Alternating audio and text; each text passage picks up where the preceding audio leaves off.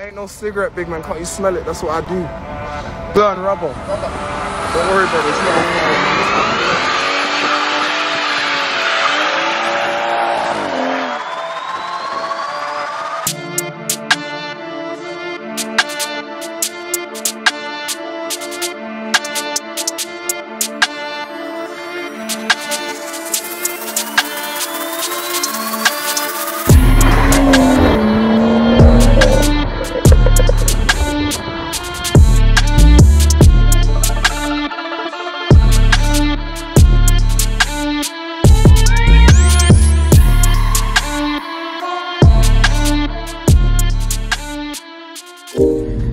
Yo, what's happening everybody? Welcome back to my YouTube channel. It's your boy Ranj. I hope you're all doing well.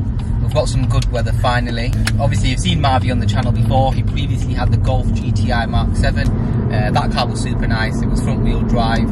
Now Marvey has basically lost his mind and basically gone to the opposite side. So he's left the VAG group. But now he's got a BMW M140i. Is this any special edition? No, regular.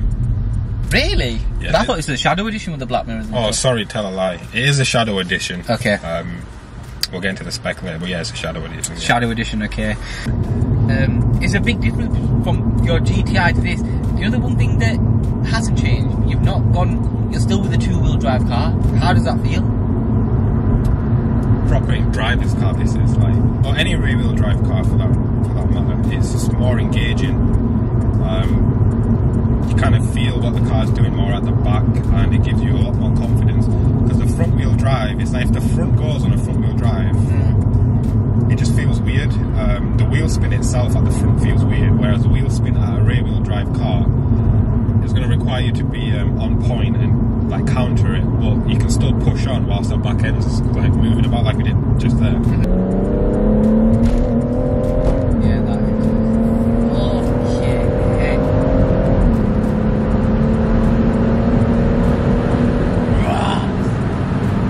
Chilling.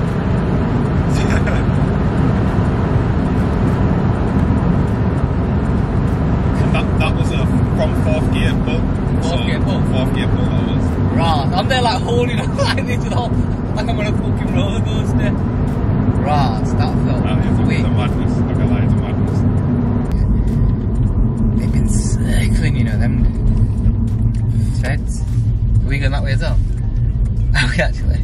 Fuck off.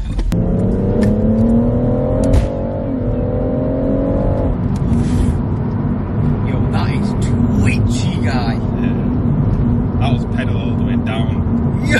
Obviously the roads are not like, there's a bit yeah. It's not grip, but you know what I mean, innit? Yeah, that is mental. It does grip though. Oh yeah, it grips, but you can yeah, I felt it 2-3 times easy like it was trying to. We were sideways at 80. Fucking hell. Yeah, you know me, when we're going back, I never look at the speedometer, even when I'm driving and when I'm not. It's really weird, I get worried and I start, let me just focus on the road. Yeah, we were sideways at 80. Right.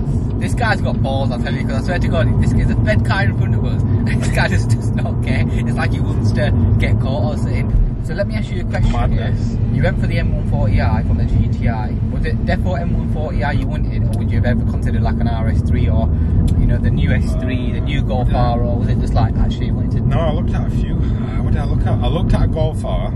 Yeah. I looked at an S3 like yours. Sorry, you did.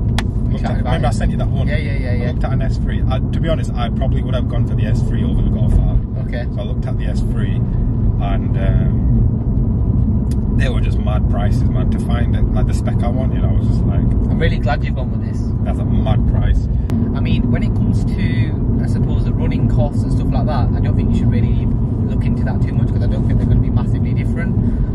When it comes to the only big difference is obviously mine's got Haldex and Marvey's obviously hasn't got a four-wheel drive Haldex, but that's here or there. I don't think you should look into the running costs too massively in there. Fuel-wise, I don't think it's going to be a massive difference personally. This is better on fuel. Do you reckon? But I don't think it's going to be night and day. No, it's not night and day. Exactly. It is better. But I think what makes my car and your car differ hugely is the fact that it's actually a lot cheaper and there's a lot more tuning capability for your car, in my opinion. Yeah. And that's just the way it is. So if you're looking for a car that's got amazing tuning capabilities and it's just purely for those tuning capabilities, then yep, absolutely go for the M140i. Everyone's going to have their own exterior aesthetic opinions. So for me, prefer the way my car looks now because of the stuff I've done to it. I think out of the box, maybe on a track, your car would feel a little bit better. Yeah, just because it's rear-wheel drive, that's the only reason. Given everything I've done to my car, the coilovers, the rear roll bar, the front caster increase bushes, the rear trailing arm bushes kit, everything I've done, I honestly think that my car handles amazingly now. Yeah, and I'm not, prior to that it didn't, and I've always been open about that as well. So I don't know, I think it's really tit for tat, but I think the one thing that the M140 wins clearly on is the tuning capabilities and how cheap it is to do.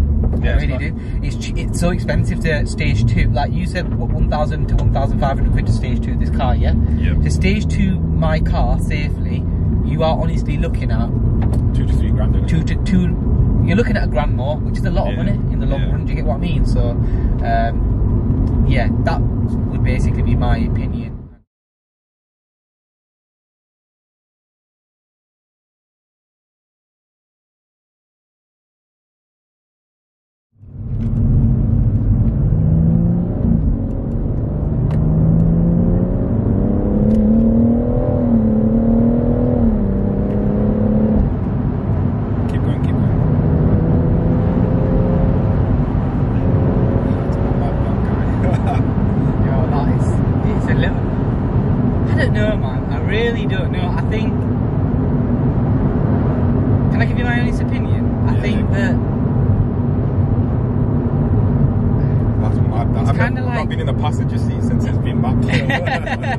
Anyway, the one thing I would say straight away is I feel at home. I hate saying that, but it's going to be like, you stupid wanker. Why are you cheating on your... Man's cheating on his S3. Nah, it feels really nice. It feels premium. It feels like a car you can get used to very quickly. I'm not on about the power bad, like absolutely shafting of it in terms of like... It's just easy to drive, isn't it? Really easy to drive car. I can really appreciate why people like it. If you've got an M140i, please do this steering mod. This steering wheel feels so premium. Yeah, it's nice. I love the electric seats as well. So far so good. Yeah, the brakes, stock brakes. They're a bit spongy. Yeah. They need to. Like they don't feel as sharp as my S3. But then you know what's really weird? My sister, her 435D, the brakes feel similar. I think the brakes might be the same because she's got the M Performance brakes on her car. They probably are. I just need to up the pads. This is 30 on here, isn't it? Yeah, up the quality of the discs on the pads. Before driving, I had this like little bit of a thought that it's going to be really hard to drive, it's going to be really difficult, and it's going to be scary and blah blah blah. Yeah. I think people, what they do is they put instill this fear and this stigma into you, like BMW, the fuck car to drive, they're a proper driver's car, and you know if you can't drive, like you're screwed kind of thing. You know, you're going to end up off the road. Shall I be honest with you? I've not actually put my foot down, but I only put my foot down a little bit. I didn't put it flat to the floor. But I'll tell you what, it feels really, really, really good. Like really controllable. Yeah. It's planted, it's controllable, but if you're being an idiot and there we go. You got traction off and you're flying on some dodgy bends where you shouldn't really be doing that kind of speed or something, it's very easy to crash. If you're a sensible person, what I'll say is if you're sensible and you're just like a decent driver, then you will really like this car, because I think for me this is 1,000 steps up from your GTI. It feels premium. Yeah, it feels really good. Like it feels. I don't miss the GTI. No, I wouldn't miss the GTI. I don't miss my car right now. Not even the gas.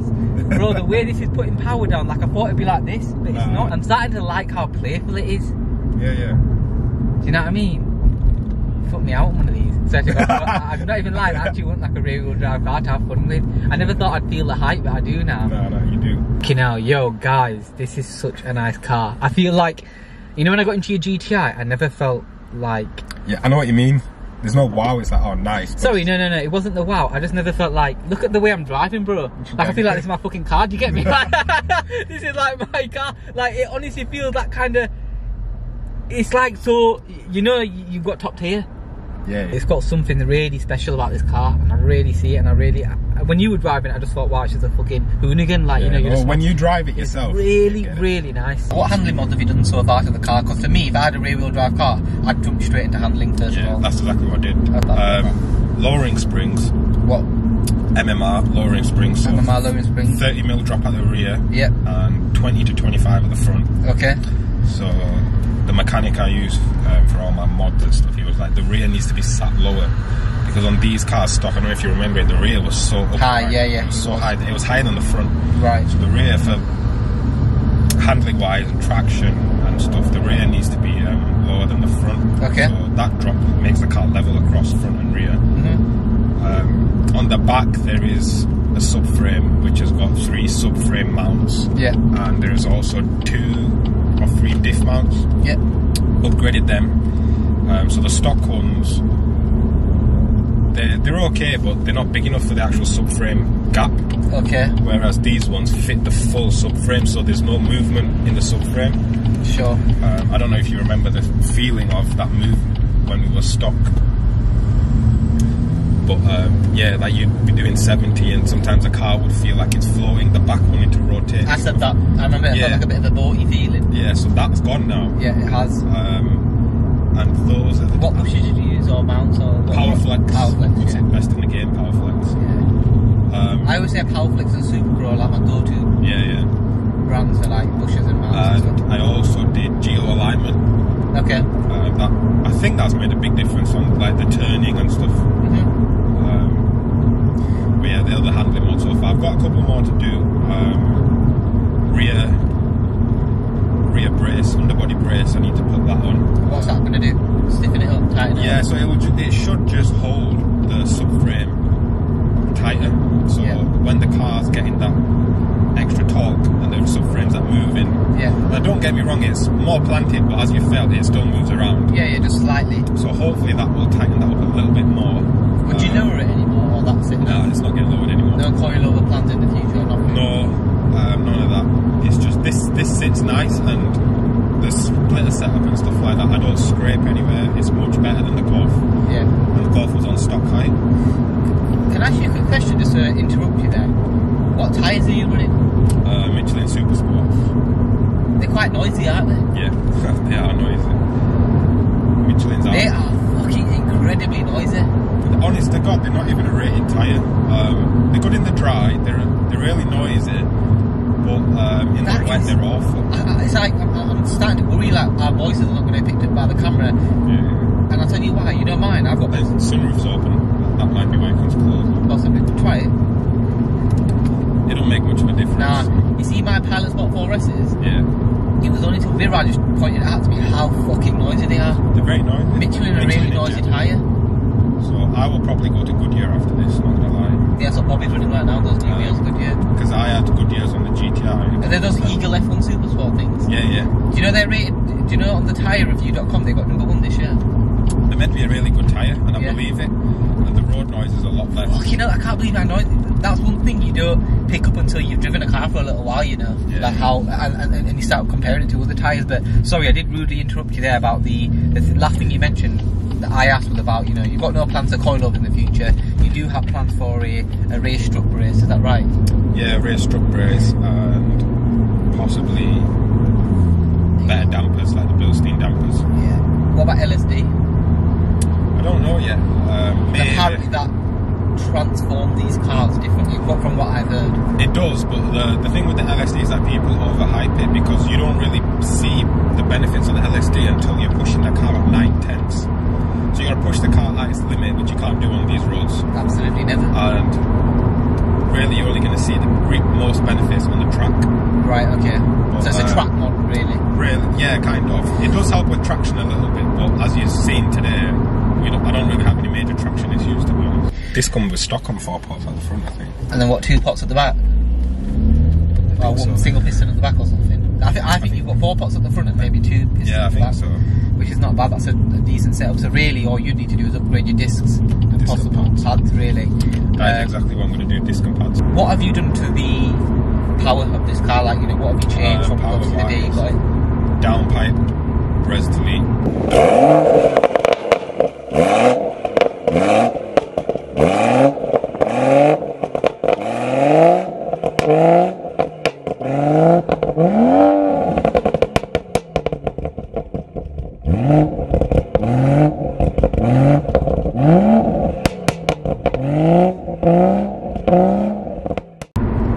And then that's allowed for stage 2 map. So stage 2 this year? Yeah, stage 2. Okay. So that's coming at 470, but he toned it down because I'm running stock fuel pump still. Okay. But do you need to change your fuel pumps when you're running stage 2? On these ones, yeah, because the factory fuel pump, it's alright for stage 1, but once you start pushing it to stage 2 and beyond, it's not that good. Right, okay. So eventually, that's on the next, I'm going to have to do that next. I will upgrade the fuel pump. I don't know if I'm going to push it to stage 2 plus and get the extra torque. But it dynoed at 470, he toned it down to 460, and right, okay.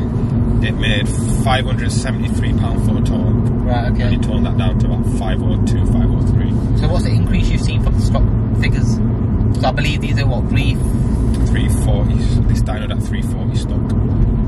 Right, 340 stock, and wow, you've made a fucking huge increase then. Yeah, over £100 for a torque. Yeah. And about 120, 30 bhp or something. People don't buy M140i because it's, you know, they only buy it for the V58 engine. Yeah, the engine, that's it, straight up. And the capabilities. The engine, the tuning capabilities, the reliability, it's a proper reliable engine, this. And obviously the noise. Me and Bobby did some races with his RS3, did some rolling races and stuff.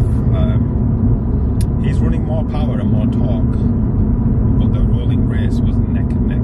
Like, he got the jump, obviously, 4-wheel drive, yeah. But one side got my system. But your gearbox is a lot better than his. Yeah, gearbox is right. Your Z-off gearbox is one of the best. Yeah, and it's been mapped as well, gearbox is So you got a TTU map, yeah? Yeah, basically. Okay, cool. So yeah, once I got in the right gear, got the power down fully, it was seriously neck and neck. Like, I would look out this window and see fucking Bobby right next to me. Right? I was just like, wow, this is mad.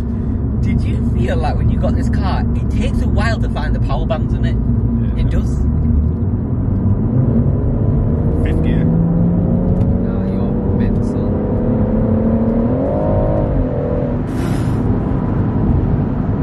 Jesus Christ, honestly, I thought we were going to die then.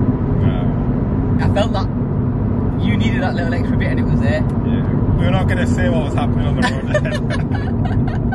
I had to drop an extra gear. I'm there. Bro, you're in the seat and I'm like this. Yeah, you're on the left hand side, so you feel it. I was going to pull in behind him, but I was just like, I'm going to have to brake. You know what? Hard. I was like, just drop another gear and just be let's see what my heart rate's just gone there. It's gone to 80. But listen, what's interesting about that is, I honestly got in my own heart, but I didn't think you were going to make that. But what was interesting is, I thought you was already in the game to be in. Yeah, yeah. But when you dropped it, the car basically said, nah, I've got this. Yeah. That's what it basically felt like. Nah, don't worry, like, got it, like, it's it was all safe. Yeah. I'm in fear of my life right now. Not because Marvey's a bad driver, because it is, like... It's a nutty car. It's a nutty car. It'd be a lie to say I'm not feeling what the car's doing. I'm feeling what the car's doing, and like, if we put someone in the back now, they're going to be scared just as much as me. Yeah, I've had that situation. I had my sister in the back once. That's a straight with the speed.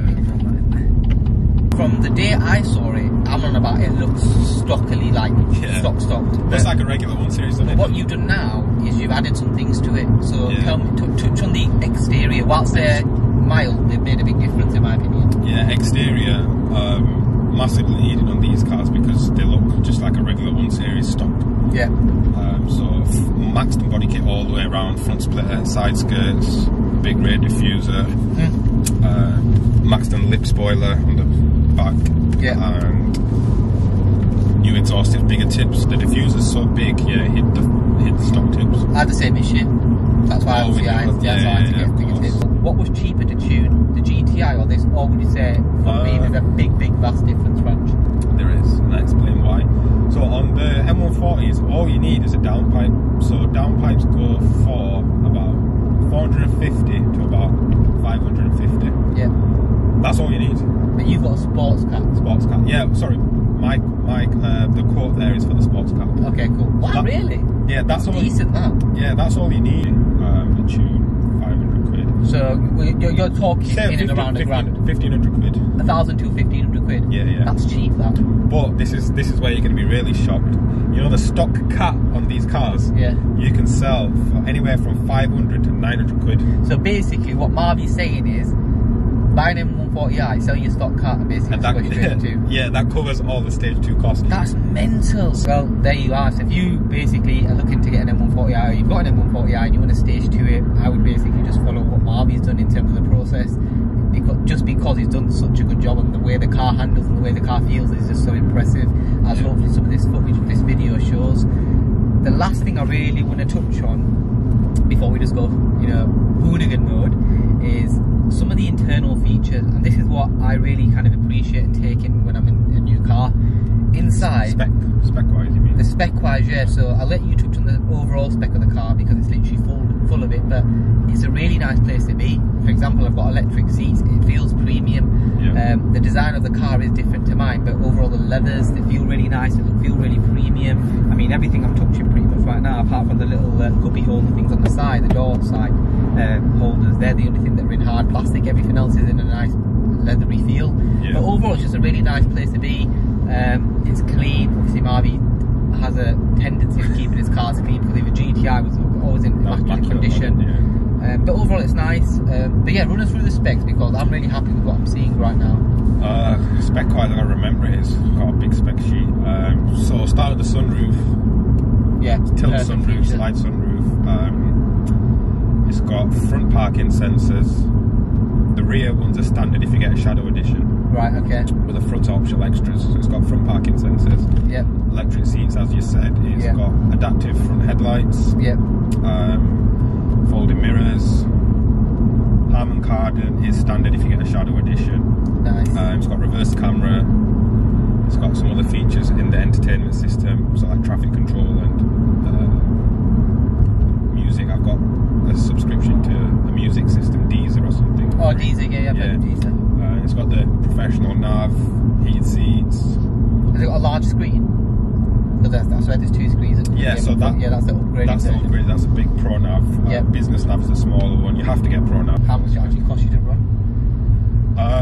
Maintenance wise, I don't know because I haven't been hit with any major costs. The first one and the biggest one is the road tax. Right, what's that? 500 quid. Fucking hell, mine's only 155. The Golf was only 150, 560. The reason why this is 500 quid is because it's like fully spec'd. It's got every option. Wow, that's mental. That. And the spec list brought it to 43 grand brand new. Right, okay, that's fine. So, yeah. What's in terms of?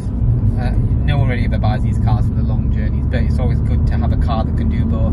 On a long journey, what you typically see in terms of MPG, if you're not being you can easily get 40 in this. Yeah, I can imagine. It's got 8 gears.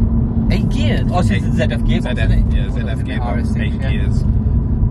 So if you sit at about 65 to 75, you're easily getting 40 plus. And the highest I've had is 44 MPG. Not bad. What's the full tank on this? It depends. When I got the car, I was doing a bit more motorway mileage, so I was getting about 420, 30 miles from the tank.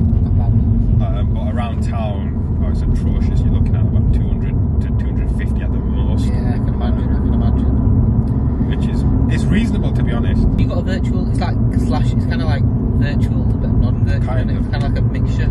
Yeah, it's is it classed as a digital dash?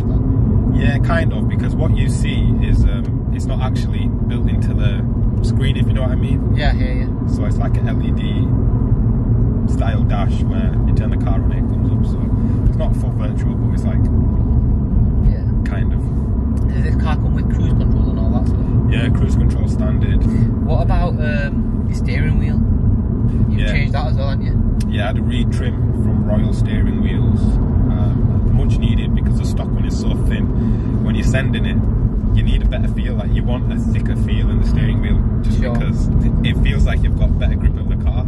I always feel like that. It feels like you're engaging with it a little bit more. Yeah, and it just feels nicer. Like when you're sending it, it's like you're holding on to something that's a bit thicker and whatnot. Yeah. And it looks better. The stock one. You remember seeing the stock one? No, I can't even remember, but that one looks pink. Yeah, it looked awful. This one's a lot better.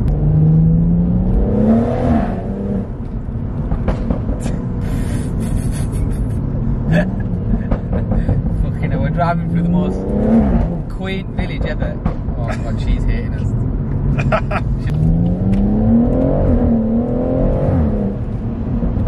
Yeah, listen, I hope you enjoyed this video. If you did, please do drop a like, drop a comment, let Marvey know what you think of his car. If you've got any questions for him, drop a comment below. I know he'll comment back to you, or I'll comment on his behalf. Subscribe to my YouTube channel. Many more reviews like this coming up in the future. I'll definitely do an in-depth review of comparing my screen to Marvey M140i. Like side by side. We'll do a couple of rolling races as a separate video when my car's stopped, is a stage 2, and then we'll do it again when my car's tuned eventually. But yeah, again, please do carry on supporting the channel. Drop Marvey a follow on his Instagram. So drop Marvey a follow on his Instagram. I'll put all the links to his social media platforms in the description box. Listen bro, massive thank you for coming back onto my channel, man. It's always a pleasure to have you on. To be fair, I kind of miss your GTI sometimes. I've actually watched that video back and it's actually so good. To that fucking GTI, white one. Oh yeah. I watched it back as well the other day, not gonna lie. It's actually a really good video, I'm not gonna lie, one of the best videos I've done. But listen, till next time, take it easy. Peace.